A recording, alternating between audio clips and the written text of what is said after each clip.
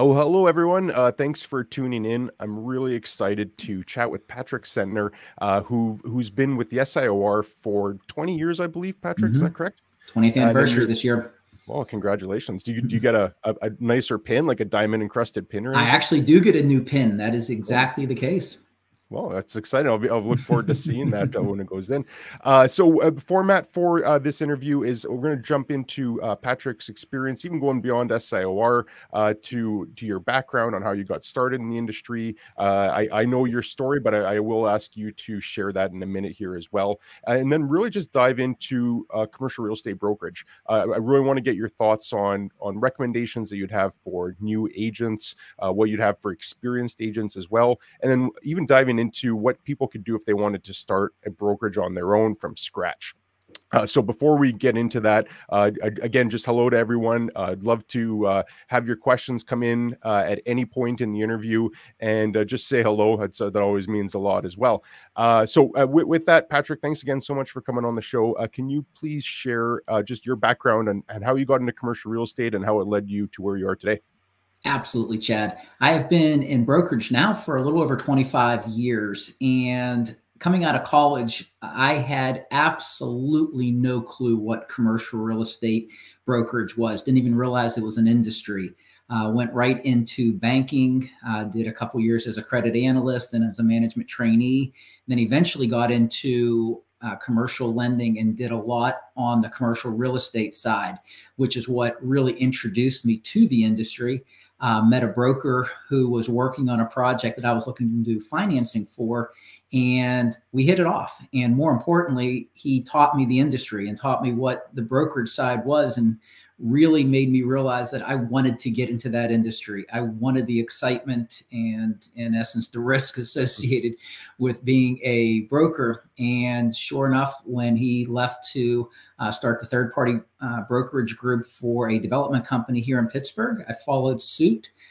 Worked there for about 6 years. Then he and I and two other gentlemen from two other firms started our own company. And that was, geez, probably about almost 18 years ago now. And did that for a while. But after running that for a little over 13 years, I got recruited by CBRE. I initially thought it was a joke because I said, folks, you do realize I own my own company. And they said, yes, but do you like this or this or this or this? And the answer was no, no, no, and no. And they said, you like taking care of your clients, don't you? And I said, I love taking care of my clients. And ultimately, after about a year, ended up going over to CB. And they actually were smart enough and were recruiting somebody else, an SIOR broker by the name of Amy Broadhurst. And they paired the two of us together, and we've been working together as a team now for almost 4 full years, which has been fantastic. So take me back to those early days. What was your career like when you were just getting started? It was interesting because in my mind, I thought I was doing a horrible job. All I was doing on a daily basis was making a ton of calls. And, I probably averaged 50 to 100 calls a day for 9 months, gathered a lot of information. But other than a sublease listing, didn't get any business out of it. However, at the end of the year, two of the people in our company who were both SIORs at the time offered me to be part of their partnership, which I thought was quite odd because in my mind, I'm like, how good can I be? I'm not producing anything. However, looking back 25 years later, I would love to have somebody coming into my shop, who wants to work with me and make 50 to 100 calls a day and not let it, slow them down. So, immediately upon being part of the group, then it started making sense because those calls were starting to turn into deals the following year, and the ball really started getting rolling quickly. And it was a lot of fun at that point in time. So 25 years later, if you were to start all over again, would you follow the same system of just diving into making a lot of calls? No. And I don't say that because I still believe calling is extraordinarily important.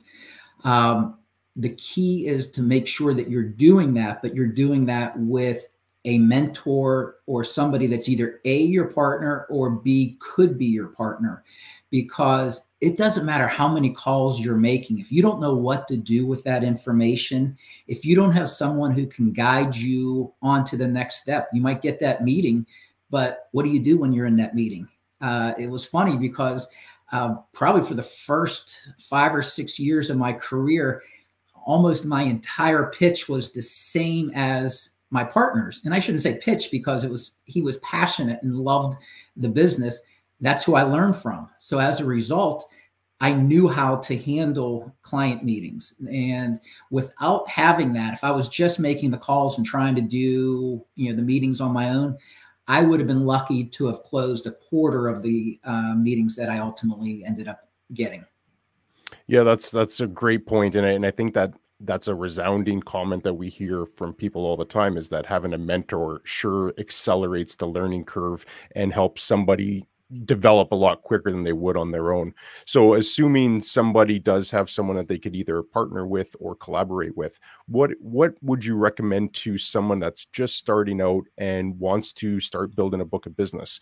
And you can go in whatever direction you feel fit on this, but would that be identifying a certain group of companies that you want to prospect to get tenant representation work, or would that be working to call landlords? And if so, how would you systematize that so that you actually have a system to work off of?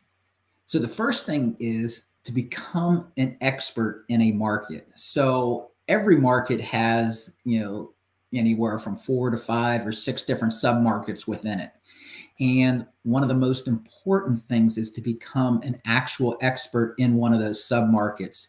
I ended up doing the bulk of my calling on 2 different submarkets. And in turn, after that year, maybe not 100%, but I knew almost every company out in those particular markets. I also knew virtually every landlord in those particular submarkets.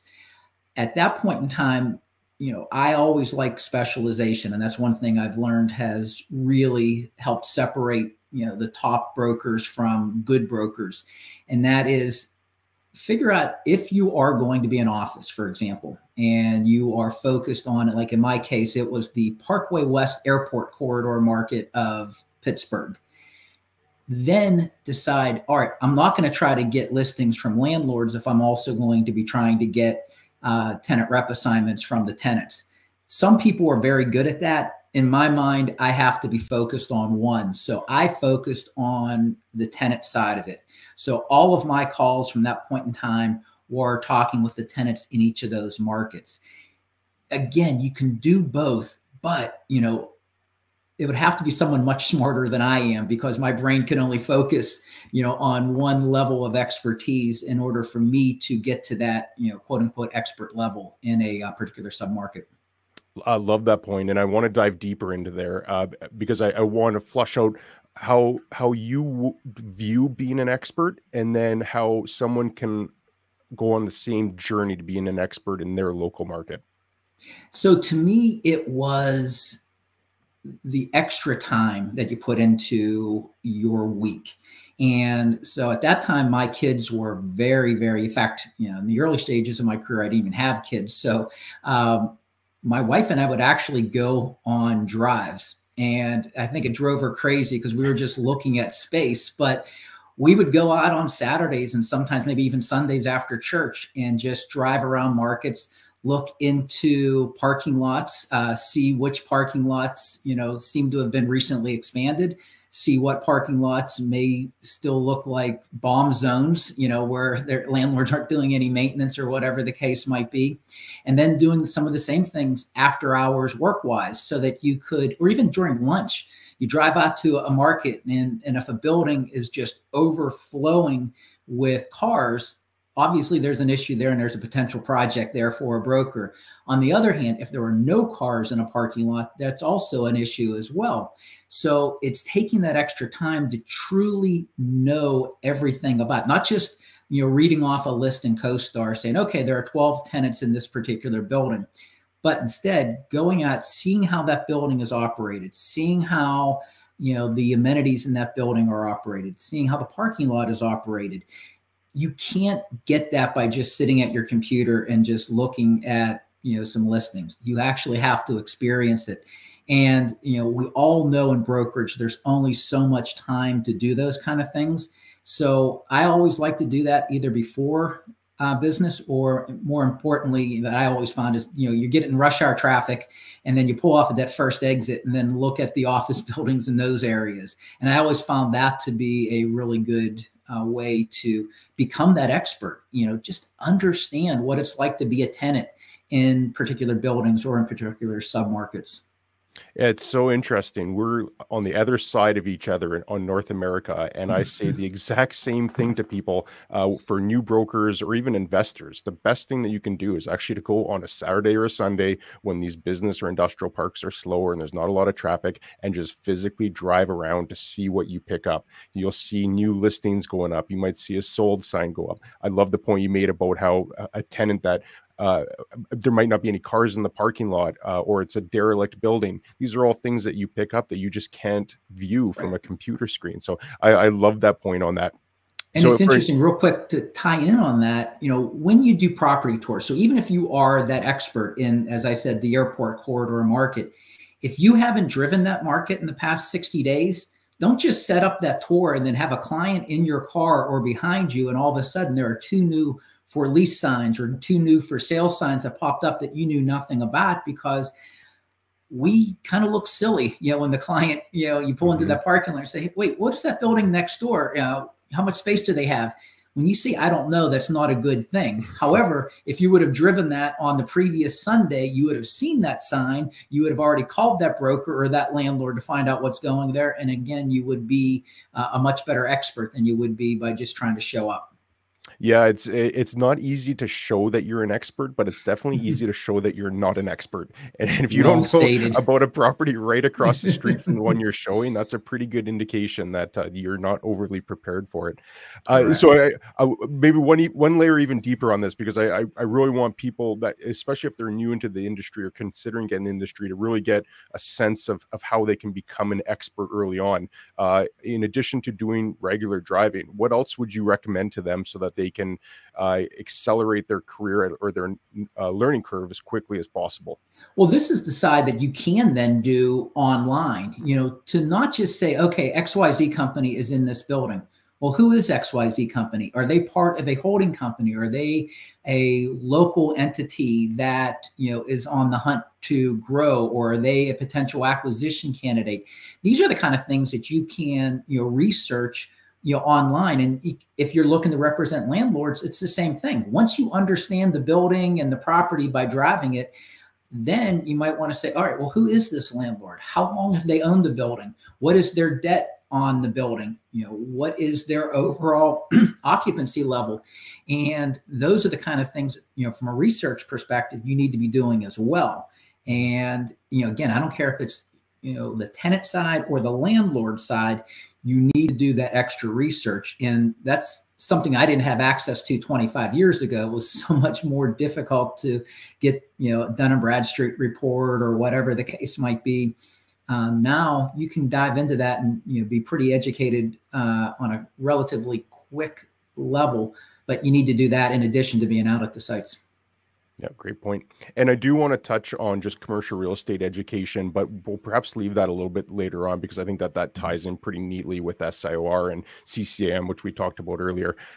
So we talked about how the importance of becoming an expert, the importance of having a plan when you're starting to prospect. Let's maybe transition a little bit into the digital side. And I'm 41, so I'm quite in the middle of the more senior brokers as well as the people coming in. You've been doing this for 25 years, so you've got quite a bit of experience. I'm sure, much like you were sending faxes like I was when I first started, and that's come a long way to everything being a lot more digital and a lot more online. So how would you say that you're implementing social media or just modern technology to be more efficient of a broker, and how would you recommend new people do that as well? So 2 fronts. Number one, on the materials that we can provide.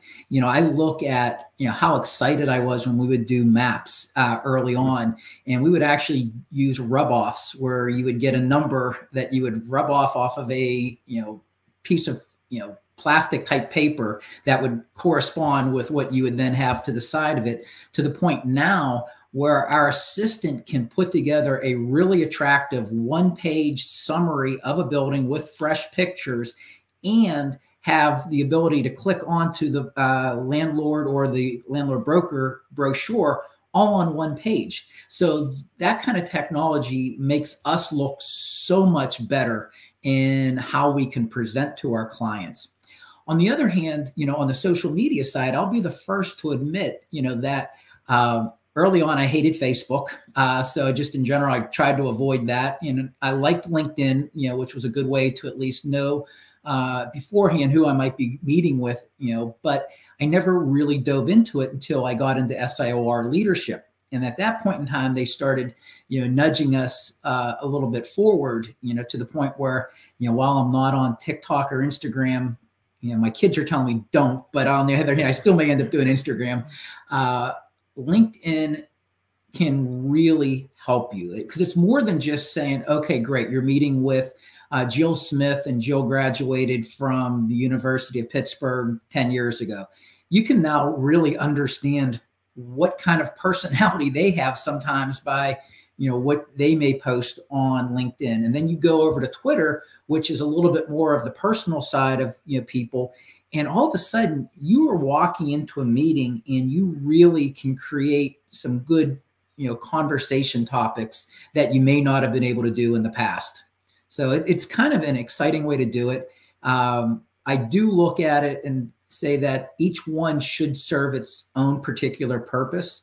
So I'm not going to go onto Twitter and, go into detail on a new development that one of my clients may be doing. But on the other hand, I'm not going to go onto LinkedIn and say, hey, this Peloton workout I had today was one of the best I ever had, whereby that might work on Twitter. It's definitely not going to work on LinkedIn. Yeah, on the point you made about TikTok, I'm resisting it wholeheartedly, and I know some people love it and get some value of it. But I don't know if you are following Coy with Colliers in Houston. I think that's where he's out of office guy there. He put something on Twitter the other day about he just showed a TikTok that was on there, and it was this minute and a half of absolute craziness. If you go on there and check his profile, you'll see it. And I was like, I just can't do TikTok just because of that. So maybe someone will convince us to do it, and maybe we're just already becoming those old school guys that refuse to look at the newest thing. But I'm the same way. I refuse to do TikTok, but I have got value from LinkedIn and Twitter and YouTube, of course, as well. So I think that's a great point. And on that topic, actually, Bev, thanks for joining in. Thanks for the question. Related to this question as well, Patrick, how has digital marketing impacted the way you market your brokerage and properties? This is one of the beauties of being, on the experience side, as I'll say, on the tenant side, where I don't do a ton to market my brokerage. My partner, Amy, and I, do a lot more just personal interaction. We do a lot of corporate service work. So a lot of our interactions are taking care of our existing clients. However, I can tell you that when we are representing tenants, when we have digital marketing opportunities, let's say, so we're at CB, and, the Collier's office has some properties that are going to be on our short list. When they provide us, with digital marketing for their properties, in a weird way, it does make theirs stand out more on our presentations. Our clients are then more inclined to, click in on those. And, while our job is never to say, hey, here's 10 properties and here are the 3 that you should be looking at. We want them to have all the information so that they can make their own determination. However, when a couple of those properties have really advanced digital marketing brochures with our package, they stand out. They really do. And it allows, in a lot of cases, clients, they may have 2 or 3 people on a tour where they might have 4 or 5 other people who are going to need to make decisions. They can then share those digital marketing, and those properties, again, stand out even better. So on that vein, what what have you seen that's worked well, and perhaps not even necessarily from a corporate standpoint, but from an individual standpoint, what's worked well on social media, perhaps from a branding standpoint, perhaps it's from a storytelling standpoint, perhaps it's just top of mind awareness. What have you seen people do well, and what have you seen that frustrates you? And actually, Gerald, thanks for joining as well. I think this is related to it as well. So related to Beverly's question, where do you see the biggest new opportunity for marketing commercial real estate in the 21st century? So related, but two-part question. What have you seen work well? What hasn't worked well? And to Gerald's question, where do you see opportunities? Number one is consistency. Somebody that might post something that could be really exciting, but they do that, on January 5th, and then you don't hear from them again until, February 20th. That's not going to work. In fact, there are a number of people on social media, some fellow SIORs, some folks that are CCIMs who I follow, and they help me a tremendous amount because I know every Sunday they're coming out with this. Every Wednesday they're coming out with this. And the reason I say that helps me is, something that might be happening down in Dallas or Denver or Seattle may not seem to make a ton of, or have a ton of relevance to what's happening in Pittsburgh, Pennsylvania. But the reality of it is our clients, especially in this day and age, coming out of this pandemic, are trying to figure out what are other companies doing, what are other developers doing, what are other landlords doing. And when we can see consistently what's happening in some of these other markets, I look at Conrad Madsen, down in Texas. He has actually provided me 2 or 3 instances of information that I've used in presentations in Pittsburgh. And it's not the actual fact that he's marketing a certain piece of land or a certain development, but it's the groups that are looking and what those groups are looking for. That in turn helps us, and it does have relevance throughout the rest of our markets. So it's consistency. Number one is by far the biggest opportunity. Because as I said, I've been active on social media now, really active, I should say, for the past 2.5 years. And there are 10, maybe 15 people who I would say are fantastic at it. There's a lot of people that are getting better, but the people who are fantastic about it have that consistency. It's not necessarily too in your face, but it's in your face enough that you're not going to just skip over it. And I think that is an extremely important part of being good and taking it to the next level, taking commercial real estate marketing to the next level on social media. Yeah, there's something profound there as well, that it doesn't necessarily need to be a give and take relationship with social media where you need to take something away from it every time to where you get actionable value, but it can just be market insights where you might learn something that you didn't know otherwise. And like you said, you've actually incorporated it into presentations that wouldn't have been feasible 10 years ago before we had a platform to share and mastermind with other people all over the world. So yeah, I agree. I think too many people look at social media as this potential silver bullet where they can go in and all of a sudden start making business and connecting with people. And there is an element of that. And I've had some success with it, but it was a long-term process where I've had much more immediate value is, like you said, just learning things that you otherwise wouldn't have known. So I think that really is a great thing that new experienced brokers alike can benefit from.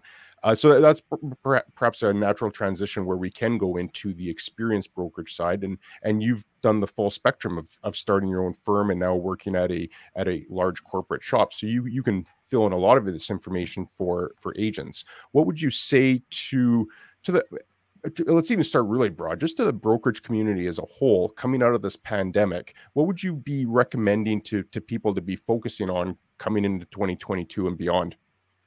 Talking to as many people as possible in your market and outside your market who are in any way, shape, or form related to commercial real estate, whether that be prop tech, whether that be networking organizations, whether that be other shops, other brokers, because as much as major corporations want to tell you they know exactly what they're doing, candidly, for the first time in my 25 years, I could see that there are very few companies that are 100% sure what they're doing with their office space, for example. I've definitely seen some trends. We are absolutely seeing groups focusing on higher end properties, flight to quality, paying higher rents, but getting much, much higher tenant improvement allowances and greater amounts of free rent in exchange for longer terms. And as I said, higher rent, but they're all taking less space. So whether that's a 10% reduction, a 20% reduction, 25%, whatever the case might be,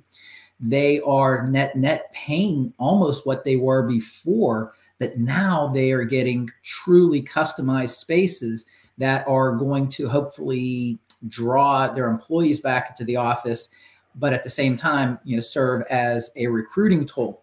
And, I've seen, it's interesting, a couple of the top agency brokers in Pittsburgh have been talking about this for the past couple months. But as I've been traveling across the country, for SIOR, I'm hearing such a consistency, whether it's New York City, whether it's Pittsburgh, Dallas, Houston, Los Angeles, etc. What we're seeing is something that is very common. And again, it's that flight to quality. So when you see a common trend, let's be realistic. If something's happening in New York and Pittsburgh, there's something to it. So while corporations may not all be on the same page with respect to what their goals are, when they're going to get employees back to the office, how many days people are going to be mandated to work in the office versus at home, they are all seeing that they have to improve what their office space is going to be. And the idea of just doing a renewal in a Class B facility that hasn't been upgraded in the past 10 years is not necessarily going to happen, other than doing maybe a 1-year extension, 2-year extension, because again, you need to get your employees to want to come back into the office. And you're going to have to provide some kind of incentive for them to do that. And one of the most important things that we've all seen, and this is in our industry as well as a lot of other industries, we're all better when we can start talking with other people in our shops. When I can go in and talk to our retail teams, when I can go in and talk to our investment teams or our debt and finance teams, I learn so much more, which in turn can create potential opportunities for our clients, and then vice versa. That's not happening on the phone. That's not happening, to the same level, on Zoom and Teams, which have been fantastic for so many things. It's just, you need to have that personal interaction. And most corporations are saying, hey, we know we need to do that. We just have to figure out when we can, truly get everybody back. Mm-hmm. We're certainly seeing that on the industrial side as well. There's that flight to quality, and the real new modern warehouses with the 28-foot ceilings and ESG in mind. There's high demand for that, but there's still that a huge chunk of the inventory, not just in industrial, but in office as well, that is that B or C class inventory. Right. What do you think happens to that inventory going forward as there is that flight to quality?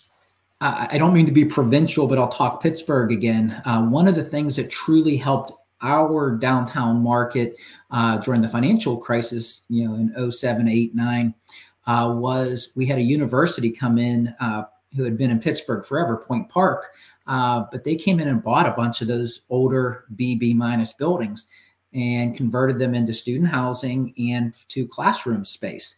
That took a huge chunk of our older inventory out of the market.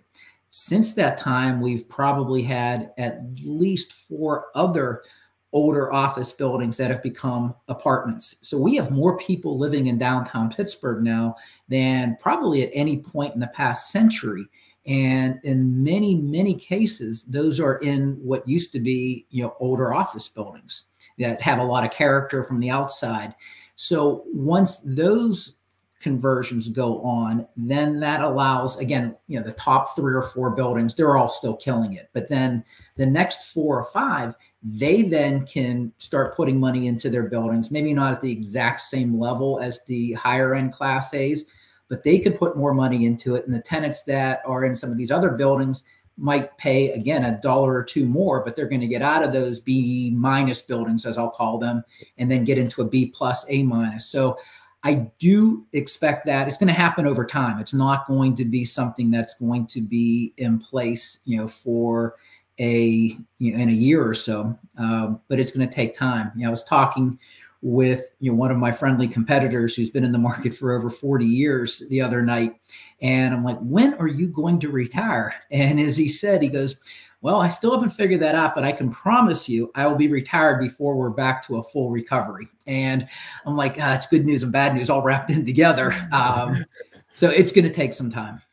Yeah, and that really does underscore the value of having an expert as either a broker or someone that tenants relying on, is to be ahead of these as opposed to being reactionary. And I think that really does just speak to a recommendation of just staying on top of trends all over the world, because what's happening in London or Singapore is probably going to have some spillover into markets everywhere. So I'm a big fan of trying to stay on top of of global trends like that as well. And that leads next into the SIOR, which I really want to get your comments on, and maybe even just a high level overview of SIOR, because you and I are both familiar with it, obviously, but for people that aren't familiar with it, maybe you could just give an overview of it as well. Oh, absolutely, Chad. So I am blessed to be the SIOR Global President.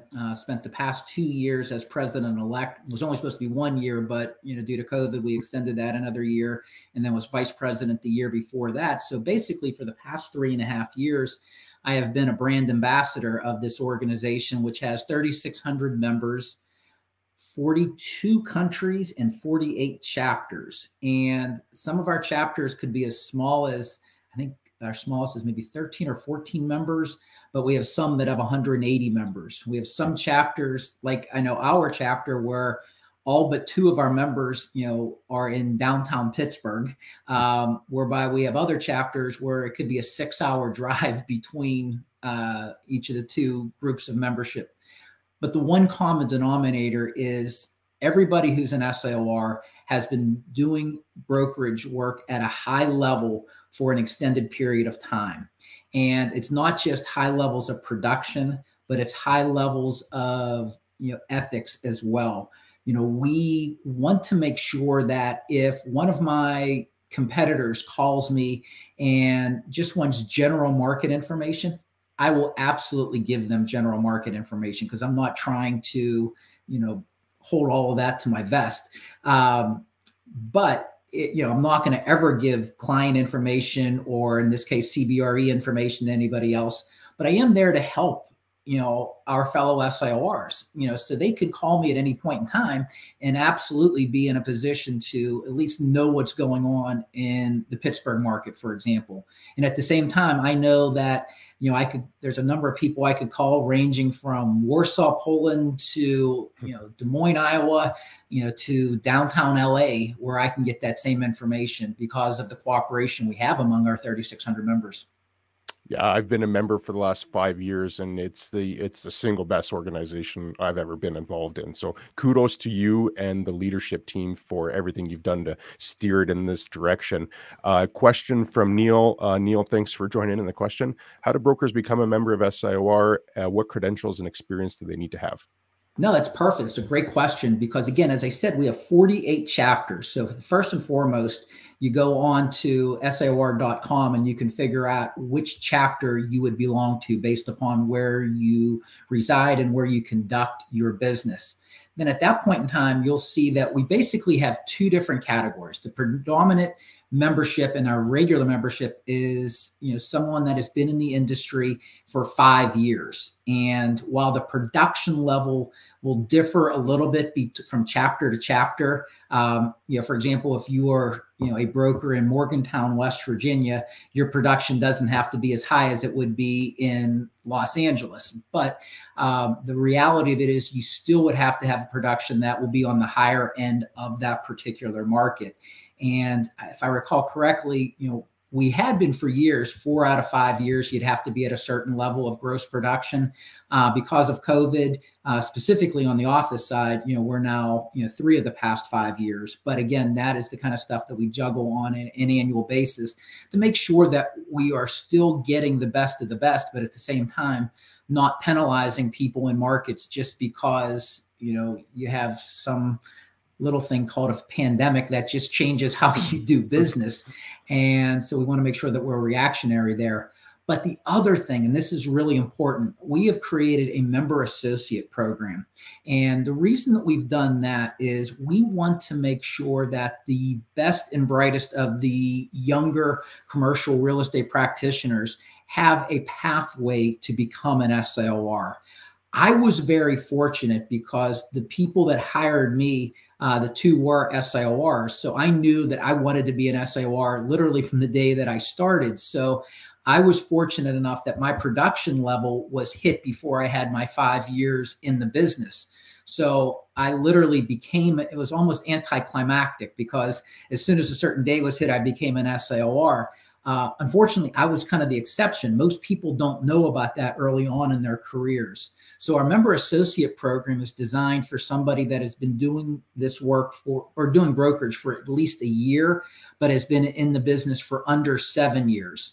So that you can, look at it. And as long as you are doing at least half of the production of what it would take to become an SIOR, you can then become a member associate, which, as I said, is the entry level into our organization. And then from that standpoint, the goal is to have mentors, not only in your chapter, but also through SIOR Global Headquarters that are going to help you on your pathway, over the next 3, 4, 5 years of your career to become an SIOR. But the first thing to do is to figure out what chapter you're in. And then at that point in time, we can help you figure out what you would need to do. Yeah, great explanation. And I'd also add on that SIORs as a whole are always open to chat. So I'm always happy if anyone has a question related to SIOR or CCIM. I'm always available to answer a question on that. And I'm sure that if someone had a specific question about SIOR, you'd be happy to connect with them as well, Patrick. Oh my goodness, yes. And honestly, even if you're just a young broker new to the industry, feel free to reach out to me. That is one of the things that I'm most passionate about. I want to help our organization get younger and get more diverse. It is a business like many that, people got into it only because they knew their father or their aunt, uncle, whatever, were involved. We want to get that change. I was fortunate enough to be brought in without knowing what the industry was like, but there are so many other good brokers who could just be phenomenal in our industry. And if personally I can help them, we'll give my information at the end here, but they can reach out to me via text, call, email, etc. And I will absolutely take time to at least give them some background and some recommendations as to what they can do. Yeah, and I think that speaks to the culture at SIOR, and I'd give kudos to yourself and Mark Duclos, president from last year, as well as Robert Thornburg, the new CEO, who was a broker himself for many years and also an SIOR. Your guys' leadership team is doing some awesome things, just staying in front of everybody and really displaying the value that SIOR has to offer. So we will leave your contact information either in the chat or we'll talk about it at the end. But I want to get your thoughts on just commercial real estate education as a whole. And I think that this is applicable for brokers on the full spectrum, from a beginning agent all the way up to someone that just wants to take their business to the next level. Where would you steer someone right now that wants to learn more about some element of commercial real estate? So I think there's really, in my opinion, the two best places are through SIOR and CCIM. CCIM is phenomenal for those who don't really have a background in finance or investment. They can really help you understand that side of the business. And as we all know, while that might not be a huge portion of what we do, we absolutely have to understand the numbers to be successful in our industry. I was fortunate, and candidly, the only reason I didn't do at CCIM was I was a finance major, spent 2 years as a credit analyst in a bank where all I did was review financial statements on a daily basis, and then became a lender. If I didn't have that background, CCIM would have been the perfect entry level to get that side of the business understood. SIOR then can take you into a completely new level, from our ethics classes to our development classes to our construction classes to understanding a lease class. They are taught by very seasoned professionals, and some of the best brokers in the industry who also happen to have a gift to be able to teach. And it's really exciting to see some of the classes that, some of these instructors are putting together for not only new members, but also prospective members who may have been in the industry for 10 or 15 years. They can all learn, something from our SIOR classes. Yeah, and I echo both of those comments, particularly about the instructors, as the instructors are industry practitioners who have extensive knowledge in the industry and extensive knowledge about the topic they're teaching, and it's just world-class education. So I'm a big fan and encourage people to check out both. I think why we're put up links to both on their SIOR and CCM if you want to learn more. And like Patrick said, both of our doors are open. So if you have any questions about either, we're always happy to chat. I'll turn it over to see if anyone has any other questions. Happy to chat about anything. If you want to talk about the office market, if you want to talk about SIOR, you want to talk about education, what brokerages should do. I think Patrick and I are pretty much willing to cover any question you have in mind. If we've already answered all the questions that have come up, and again, we'll give a few minutes here if anything does come to mind. I want to get your thoughts on 2022, what you're focusing on, what your mission is, and that can be business-wise or SIOR-wise, and what does it look like as you're planning out 2022 and beyond? The most important thing that we're seeing in 2022 is really understanding what a client's needs are. In the past, that had always been, you go in, you ask the questions, you get the answers, and you try to formulate it from there. Now it's actually going in, meeting with the client and brainstorming with them. I have had a number of clients who have called over the past 6 months saying, hey, we have some leases coming up in the next couple of years. We really want to make sure that we're doing the right thing. Does it make sense for us just to renew? It's one thing to make sure that, we save $1 or $2 rent-wise here or there, but more importantly, are we utilizing our space the right way? Are we, creating an atmosphere that makes it good for our employees to want to come into the office, as I was talking about before? And in some cases, I do truly expect groups to start downsizing because they're going to realize that, hey, even though I've been in this space for the past 15 years and I'm actually have more employees than I did in the past, doesn't necessarily mean you still need the same amount of square footage. So these are the kind of conversations that we're having now with clients that are exciting because, there's no more cookie cutter type scenarios involved here. It's truly making sure that we understand the market and then understand the clients. And in essence, that's what 2022 has been. I mean, in some cases, we've already seen some major successes. In other cases, candidly, we're starting to see some things that are creating some issues on the industrial side, where you might have in the past, you only needed 6 or 9 months in advance in order to make sure that you properly are able to understand the market. We've had some markets where there are no other options and landlords, are asking whatever they want to ask, rental rate wise. So now it's looking at it and saying, whoa, guys, time out. We need to start this process a year in advance and not just, getting a survey, but actually really understanding what your operation needs to be. So these are conversations that in some cases are a little uncomfortable, but they're really important so that, we can truly help our clients long-term. So that was kind of a long-winded answer to what 2020 is like, or 2022 is like, which candidly is a lot like 2020. But it's just, we are all learning what needs to be done. And there is definitely a need for more collaboration, with clients than at any time ever before. That's a great point. Question from Neil. What countries' industrial markets are growing the most with the new industrial demand? It's obviously the United States has just gone crazy, but I've probably heard Mexico mentioned more in the past 3 months than I have, since NAFTA, to be honest with you, because now, you're starting to see, China is raising their wages. So you don't necessarily have that wage benefit that you had at one point in time. And then you start looking, do I want to have my supply chain disrupted, that far away?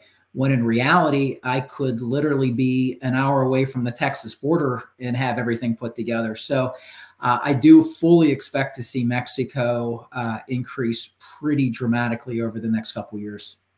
Yeah, I just talked to a company in Mexico that's marketing a new industrial park, and their marketing package was as good as any marketing package I've seen anywhere.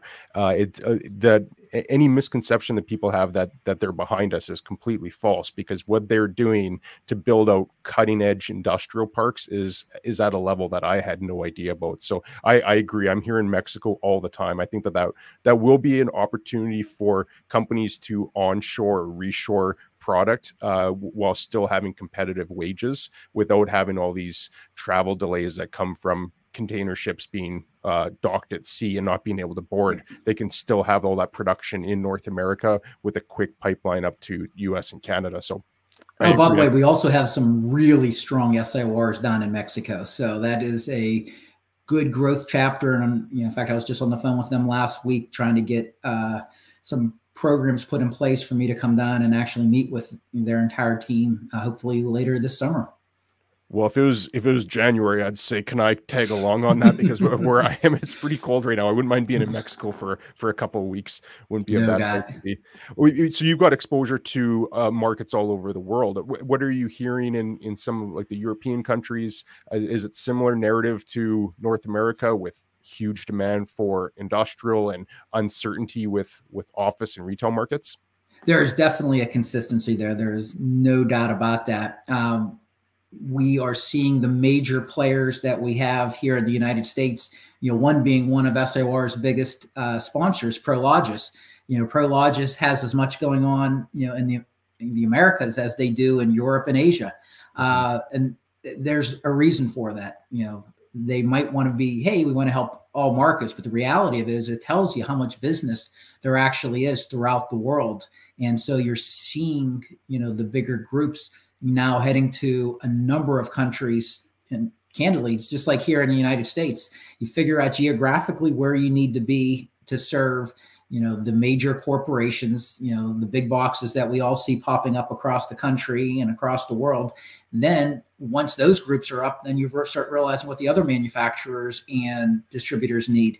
And so just like we have in the United States, you have the same thing over in Europe as well.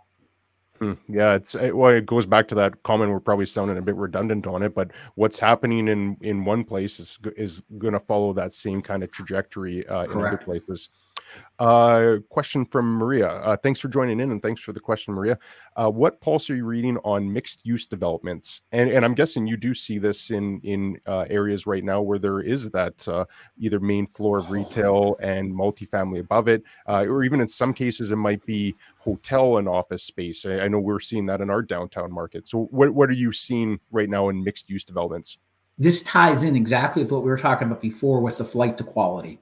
Because when you are in a mixed use development, you then have very cool restaurants, very cool fitness centers, very cool workout facilities, massage centers, whatever the case might be, so that you may be on the fourth floor of a 5-story building, with a lot of natural light coming in, but knowing that even if it's a cold day like it is in our markets, you can just walk downstairs and be able to have access to some phenomenal amenities. And it's a win-win for the ownership of those buildings as well, because, they're providing the amenities for the office tenants while at the same time receiving some pretty strong rents from these groups. So it is a scenario where the right mixed-use developments are still seeing rental rates increasing.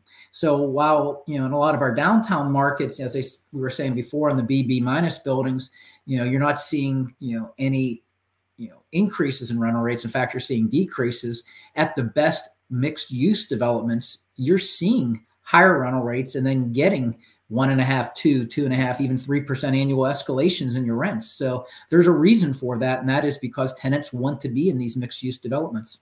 Yeah, great point. I was talking to an urban planner late last year, and he actually brought up a really interesting point on these mixed use developments, particularly as it pertains to institutional uses, like call it a police station or a hospital or a fire hall or even like a museum, a lot of the time these buildings are standalone buildings. And whether that's just municipal policy or they just don't want to be intersecting these, his comment was, this is a perfect opportunity for these uses to actually integrate mixed use developments, because you can imagine if there is a hospital and then there was 10 levels of multifamily above it, or it was tied in with some office or tied in with general retail, there's a huge opportunity for integrated vertical development where they can tie into all these amenities, like you said. So I hope that some of those city policies get relaxed over time so that we can see some more of these mixed use developments with that non-traditional types of uses mixed into it. I completely agree, because if you think about it, a lot of those facilities are going to have integrated parking as part of it. Mm-hmm. So you are not going to have a need for, large parking lots that, again, a lot of municipalities want to make sure that they're maximizing, number one, the developments, but also they want to have as much green space as possible. So if you're going to have your parking, your retail, your office, and maybe some of these other types of uses all in the same vertical, that's actually a really big win. So you're right. Hopefully that some of these municipalities will think outside of the box and realize that it could be a great situation for a number of different entities.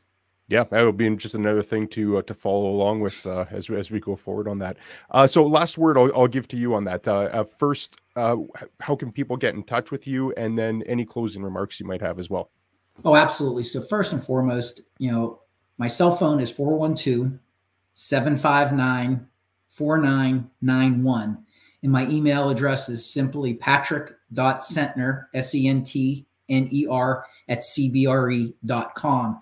And even though I'm traveling a ton for SIOR, I am always available. And, especially if you want to just reach out to me and say, hey, are you going to be in my market? I can tell you right now, looking at our travel schedule for the next 9 or 10 months, I think I've been in about 16 or 17 chapters over the past 6 months. I will be at least another 25 to 30 over the next 9. So, if I'm going to be in a market where you might be, hey, just reach out and maybe we can grab coffee or even a drink afterwards. Yeah, fantastic. And we'll also put your LinkedIn in the show notes, as well as your cell number and your email.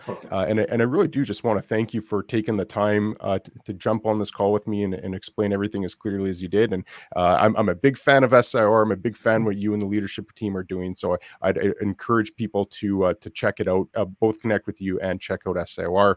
Maria, thank you guys. Very enriching information. Thank you so much for joining in and the questions as well. Last, a quick note. I've got a video coming out on Friday about warehouse loading. I've been working on it for a while, and it took me a long time, but that will be coming out on Friday. So if you could check that out, that'd be great. And if you got any value from this, I'd really appreciate you liking and subscribing. And again, please connect with Patrick. Patrick, thanks so much. Really appreciated our chat.